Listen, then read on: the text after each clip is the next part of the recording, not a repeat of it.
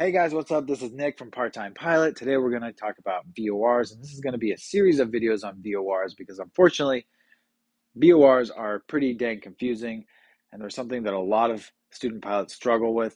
So we're going to break it down into sort of smaller videos so hopefully you guys can digest it a little bit better. And unfortunately, you do have to know this stuff. The VOR network across the United States is still very integrated and in use. And if you don't have a GPS, you're going to have to use VORs for navigation. And on your check ride, it's almost certain that your examiner is going to make sure that you are able to use VORs and traditional types of navigation in case your GPS goes out, your iPad dies, or something like that. And in this first video, we're going to do just how the VOR works, the components of the VOR system, and then maybe we'll even get into just the general concepts of a VOR that you're going to see. And then in future videos, we'll get more into details on how to use them, how to read them, and things of that nature. Okay, so let's get started. The VOR system consists of a VOR ground station which emanates the VOR signal to your aircraft. Now, this could be a VOR and have this symbol on your aeronautical charts, or it could be usually found on military sites, a VORTAC, which has this symbol on your aeronautical charts. VORTACs usually have a DME, which we'll get to in a second.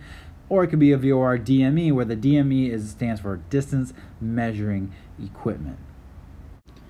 The VOR signal from the VOR ground station is going to be picked up by your aircraft through your VOR antennas on your vertical tail, and then that signal is going to be sent through your aircraft to your VOR instrumentations.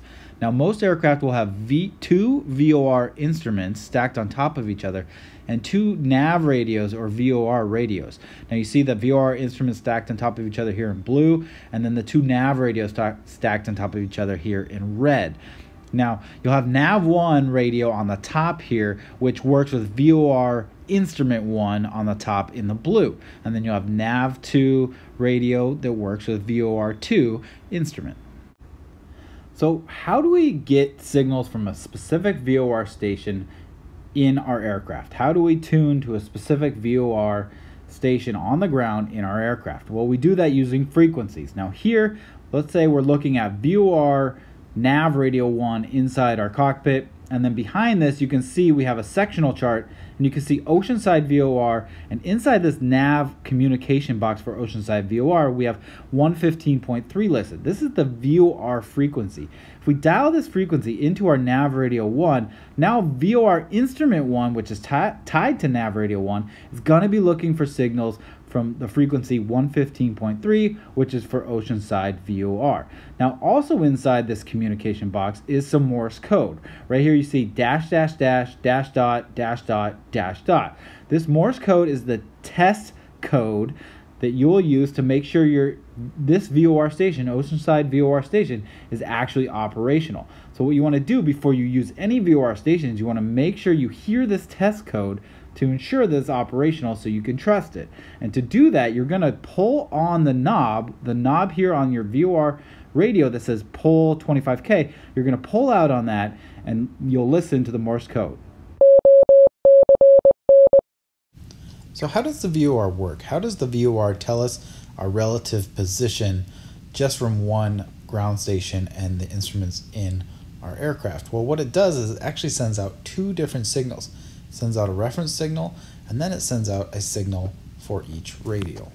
So here we have a VOR station right here in the middle, and then we have the compass rose, the VOR compass rose around it, where it shows each and every radial. So now, let's explain what a radial is. A radial is a line drawn from the center of the VOR station, pointed outwards on one of the degrees of the compass rose. So this one right here, it looks like it's about 0.45. That's a 0.45 radial. So if we were here with our aircraft, we would be on the 0.45 radial. This would be here, this would be the 120 radial. This would be the 0 radial, the 300 radial, and so on.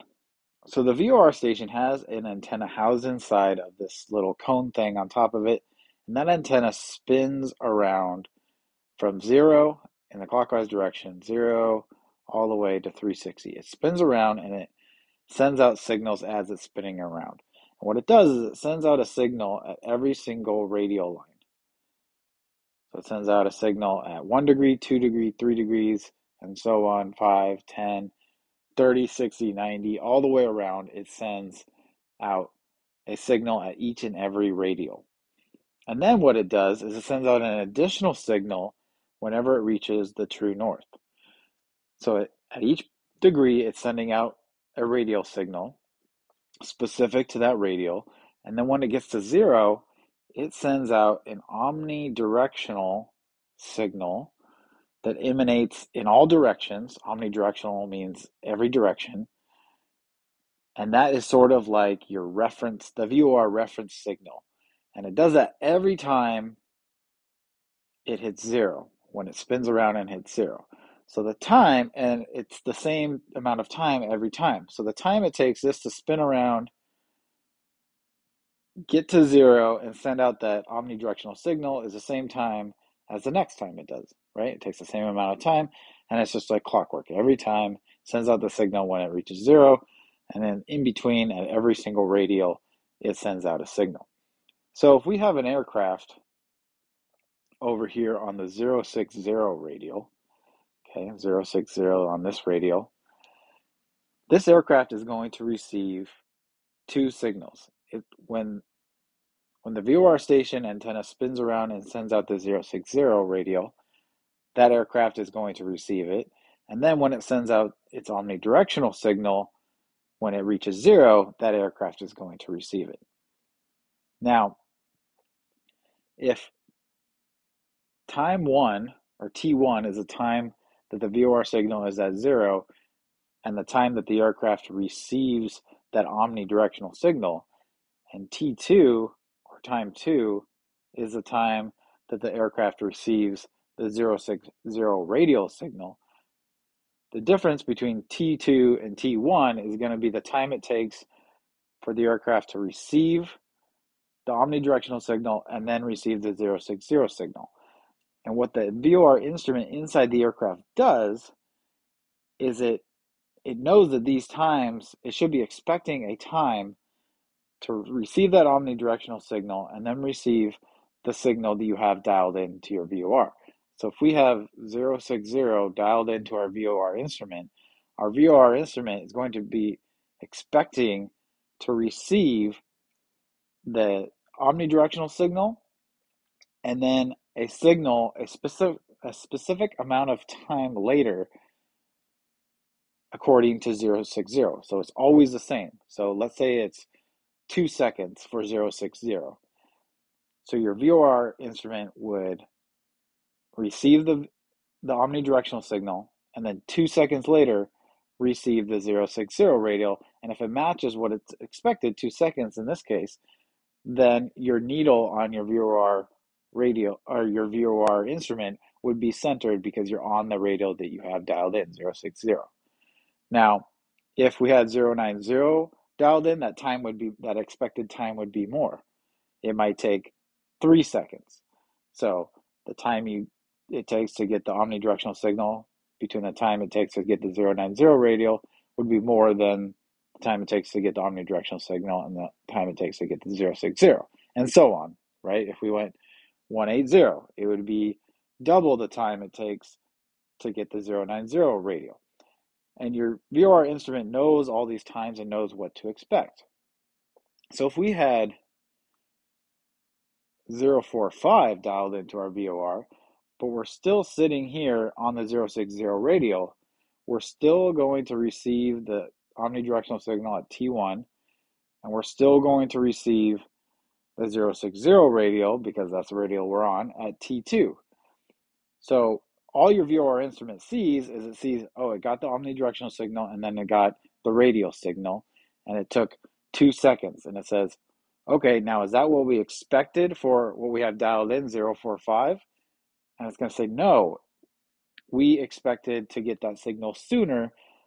So it's going to have your needle on your instrument off-centered because it was not the expected time. It was sooner than the expected time.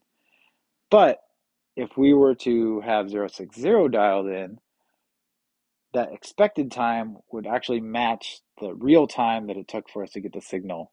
And because it would match, then it would center that needle. So that's how the VOR works. Let's get into a little bit more of the details of the VOR system that you'll use. So here is the VOR instrument face that I was talking about, and it's pointing right now to the course deviation needle. So this needle will move around to the left or to the right, and right now it's perfectly centered. So that means you are on the radial that you have dialed in. And that means the expected time of the two signals matches the actual time it took to get the two signals, so your needle is centered. Then we have our course deviation markings. So these are these markings here, and each marking is 2 degrees off course. So if our line was here on the 4th line, that would be 8 degrees off course to the right. That's if we're not reverse sensing. We'll get to reverse sensing in a little bit. But so depending on how far away your needle is to the left or right, you can use these lines here to determine what order of degrees you are off from your course. Then we have the Omnibearing selector. So this knob, let me use red. This knob, when you turn this knob, it's going to turn this entire compass rose, all these numbers, so that the number up here at top, which right now in this example is 255, changes. So the whole compass rose is going to turn when you turn this OBS, which is what we call the Omnibearing selector. And this, when I say what you have dialed into your VOR, that's whatever is up top shown right above that white triangle. So that's what you'll dial in.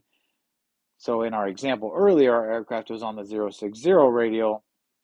So we would want to dial in 060 to get our needle centered so that the signal timing matches with what's expected for our 060 radial.